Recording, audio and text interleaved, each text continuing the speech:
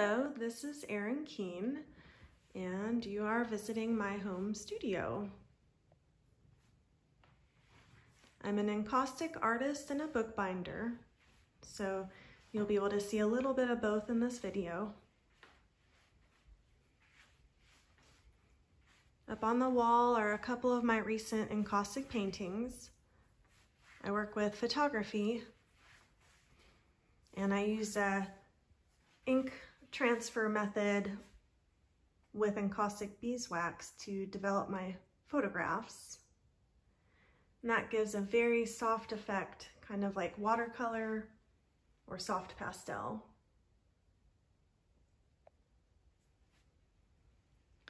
Last week I finished 3 book sculptures.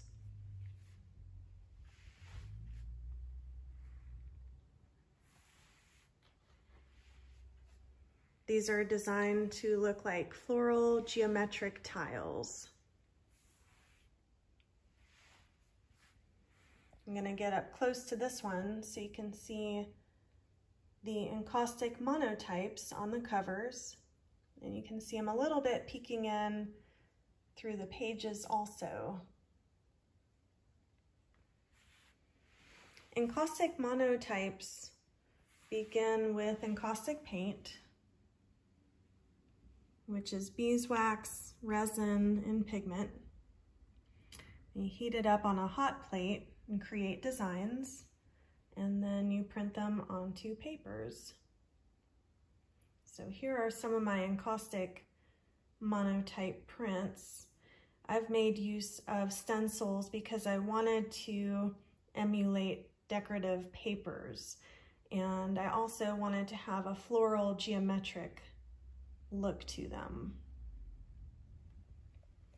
And I took my encaustic monotypes and I folded them into pages, and then I added some hand-torn blank pages to thicken up the sculptures.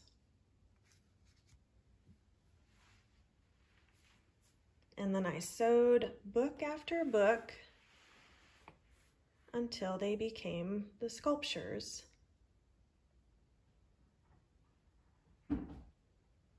So we'll finish with a pan that shows you my encaustic station. So nice big vats of beeswax, encaustic medium, some of my tools.